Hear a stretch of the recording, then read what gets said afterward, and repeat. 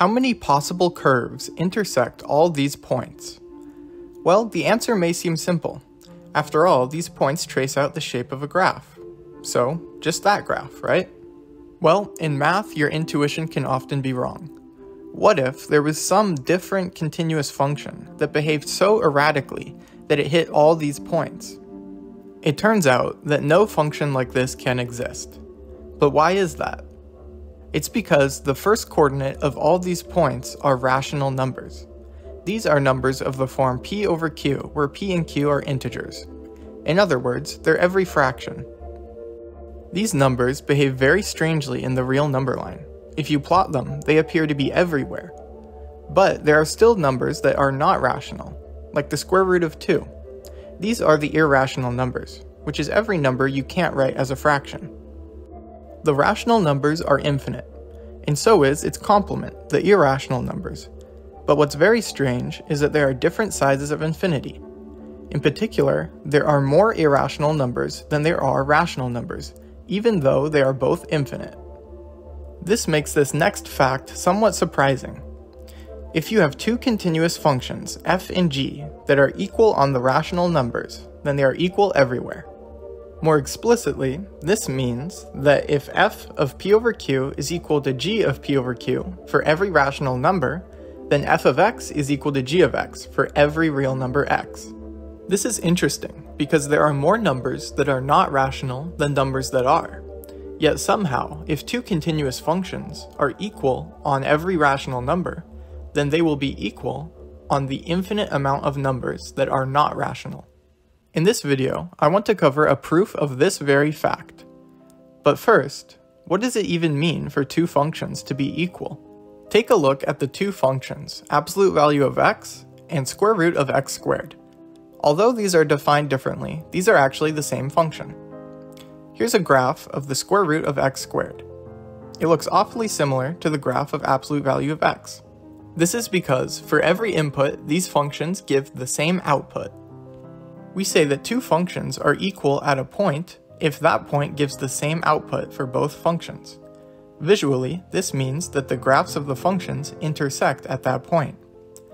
Now, for a function to be equal everywhere, they need to intersect at every point, or give the same graph. This means no matter what value we input, we will always get the same output for both functions, f and g. Now, to prove that two functions are equal can be quite a cumbersome task. You have to show that no matter what input you plug into the functions, they will always give the same output. This can be quite difficult, especially when there's an infinite amount of inputs. Wouldn't it be nice if we only had to check a small subset of all possible inputs to show that two functions are equal? Meaning that if the functions are equal on this small subset, then the functions are equal on every possible input. Here's an example. Let's say f and g are constant functions, meaning f of x is equal to a and g of x is equal to b. The graph of these functions are horizontal lines, meaning if they are equal at one point, then they must intersect at one point. And if they intersect at one point, then they will intersect at every single point. This lets us ask the question, when are continuous functions equal? Well, as we saw before, if continuous functions are equal on the rational numbers, then they are equal everywhere. Let's take a look at how to prove this. Before we embark on a proof, we need a formal definition of what a continuous function is. For the sake of this video, our functions will be from the real numbers to the real numbers, meaning it inputs real numbers and outputs real numbers. Very informally, a continuous function is any function whose graph you can draw without picking up your pencil. This eliminates functions that have a jump in them, where there's a sudden change in value. It also eliminates functions where there's an asymptote. This also rules out any function with strange oscillatory behavior. We'll use the intuition from these examples to build a formal definition of continuity. The way we'll do this is by using limits. Let's use limits to show that this function has a sudden jump and is therefore not continuous. We can create a sequence of points, x1, x2, and so on the x-axis that converges to the value where our function has this jump. We can then apply the function to all of these points, This gives us a new sequence of points that lies on the graph of our function. Using the graph, we can see that the limit of our sequence xn is equal to 0. Similarly, the limit of our sequence f of xn is equal to 1. If we apply our function to the point 0, we get -1, which is not equal to 1. Therefore, we can see that if we apply our function f and then take the limit, it is not equal to taking the limit and then applying our function f. If we instead require this to be equal, then the jump discontinuity at x equals 0 cannot happen, and our function will be continuous. To put this simply, a function is continuous if whenever we have a limit like this, you can pull the f outside the limit without changing the value. Similarly, you could pass f inside the limit without changing the value. Although there are many other equivalent definitions of continuity, this one will be most useful for this video. The first step in our proof is to show that the rational numbers are dense within the real number line. But what does this mean to be dense? As we saw before, most numbers on the real number line are not rational. But if we plot every single rational number, they appear to take up the entire line. This is where the word dense comes from. Here's the actual definition. For any two distinct real numbers, there will always be a rational number in between them, no matter how close these numbers are. To prove this, we'll start by proving a few smaller things that will help us along the way. The first of which is this statement. If x and y are real numbers, with x minus y greater than 1, then there exists an integer a such that y is less than a, which is less than x. This makes a lot of sense if you look at it visually. Here's the number line, with every integer in purple, and here's a number x, with every number a distance 1 from x colored in red. You'll see no matter where we place x, there is always some integer within this interval. Now, since y minus x is greater than 1, y must be somewhere outside this interval, and therefore, there is some integer in between y and x. The next fact we want to prove is the Archimedean property, which says that for every real number x, there exists a positive integer n such that x is less than n. This seems fairly obvious. After all, you can just round your number up to the nearest positive integer. For our proof, we're interested in an equivalent form of this property which is not as obvious. It says that for every epsilon greater than 0, there exists a positive integer n such that 1 over n is less than epsilon. Here, epsilon is meant to be an incredibly small positive number. So what this statement is saying is that the sequence of numbers 1 over n, where n is a positive integer, gets infinitely small. Let's prove this real quick. We'll start by letting epsilon be any number greater than 0. Now we'll consider the number 1 over epsilon. If epsilon is small, then 1 over epsilon will be very large. Because of the Archimedean property, we know that there is some integer n such that 1 over epsilon is less than n. We can manipulate this expression by flipping the fractions and reversing the inequality sign to get epsilon is greater than 1 over n. So there we go. No matter how small epsilon is, there is always a 1 over n smaller than it. To recap, we have these two facts. If x minus y is greater than 1, then there's an integer between x and y. Also, we have that if epsilon is greater than 0, then there is an integer n such that 1 over n is less than epsilon. We can now put these two facts together to prove that if y is less than x, then there is a rational number, p over q, with y is less than p over q, which is less than x. Start by letting x and y be real numbers with x less than y. Since x is less than y, we can subtract x from both sides and get 0 is less than y minus x. We'll set this equal to epsilon. Now, we know that there is some integer n such that 1 over n is less than epsilon. Therefore, 1 over n is less than y minus x. Here we can multiply both sides by n to get 1 is less than n times y minus n times x. Now we can apply one of those two facts from before to show that there is an integer m between n times x and n times y.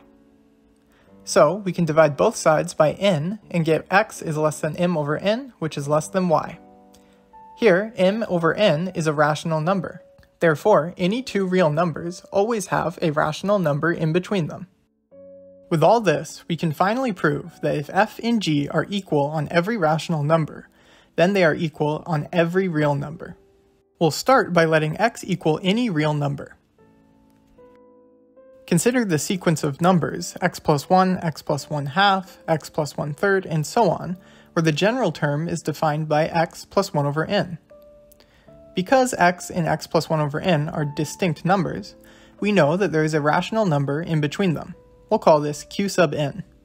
Therefore, for every n, we have the inequality. X is less than q sub n, which is less than x plus 1 over n. Now here's the interesting part. We'll take the limit of everything in this expression. The key observation is that the left-hand side and right-hand side both converge to x. So we have the limit of the q sequence is sandwiched in between x, which means it must converge to x. Now we can bring in our continuous functions f and g.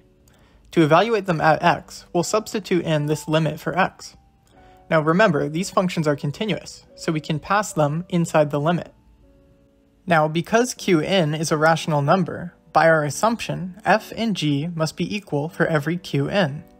Therefore, these two sequences are the same, so their limit must be equal. Because these limits are the same, we form this string of equalities. Therefore, f of x must be equal to g of x. And there we go, we have proved it. This holds for any arbitrary real number x. This is because our choice of x was arbitrary at the start. I'd like to finish off this video with an application to linear functions. A function is linear if you can split it up with respect to addition. This means that f of x plus y is equal to f of x plus f of y. Since any function with this property is called linear, you would expect its graph to look like a straight line. That's actually true, but how can we prove it? First, we can show that any function like this must intersect the origin, 0, 0. We can use this cool trick to evaluate f of 0. First, notice that f of 0 plus 1 is equal to f of 0 plus f of 1. But that left-hand side is just f of 1. Now, we can subtract f of 1 from both sides to get 0 is equal to f of 0. So we would expect any function with this property to be equal to c times x, where c is the slope of this line. However, showing this fact can be very challenging because we're given very little information about the function. To evaluate a function at a point, the only thing we can do is split it up into pieces that we do know the value of. But for any given real number, the points we should split it up into are not obvious at all. The method we'll use to get around this is to simply evaluate our function at a rational point, and show that it is equal to c times that rational number. This works because f is a continuous function. To start, we can see that p over q can be split up into 1 over q added together p many times. Now, because our function is linear, we can split this up into f of 1 over q added together p many times. This is simply equal to p times f of 1 over q. Now, all that's left to do is to evaluate f of 1 over q. We can do this by splitting 1 into 1 over q added together q many times. And again, we can use the linear property of the function to split this up into f of 1 over q many times. Therefore, f of 1 is equal to q times f of 1 over q. Dividing both sides by q gives us f of 1 times 1 over q is equal to f of 1 over q. So we can plug this into our top equation. If we move our p to the top of this fraction, we get a very nice equation. The only thing that's missing is our constant c. Well, f of 1 will actually be equal to our c value. This makes sense because f of 1 would be the value of our slope. So we can say that f of p over q is equal to c times p over q for every single rational number. Now, because every linear function is continuous, f of x must be equal to c times x for every real number x. This is just one of the very cool applications of the rational numbers, and I encourage you to look into them more. Thank you for watching this video.